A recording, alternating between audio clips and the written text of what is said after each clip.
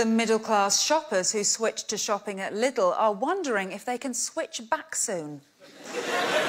In recent years, millions of cash-strapped Sainsbury's or even Waitrose shoppers have had to lower themselves into the netherworld of discount supermarkets with short but hard-to-pronounce names, and now they want out. It was a bit of an adventure at first, you know, like travelling to a parallel world where we lost the war and all the chocolate bars have German names. And you've got fishermen's waders and camping stoves or what have you, racked up next to the peanut butter. I mean, it was so funny. But not anymore. Can someone please give me a well-paid job? I can't have another fucking strooper waffle.